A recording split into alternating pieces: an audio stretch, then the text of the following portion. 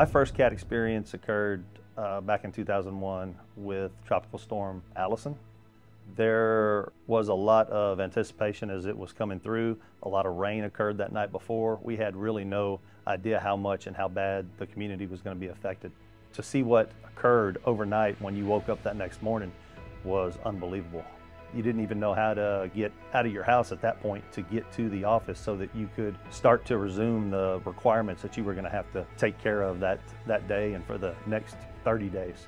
To see the amount of people that affected in the way that it affected, because it was truly a flood event, to be involved in cleaning that scenario up, to be involved in the restoration, the mitigation side of that was unbelievable to sit back and think about what we had done in that 30 to 45 day period from the moment we first woke up that next morning and saw all of the flooding that had taken place. I've been here for 24 plus years and have been in some battles with people that you want to go to that battle with. But more than that, it's making sure that not only our client recognizes the fact that we did a good job, but we can sit back and say, man, we did a great job.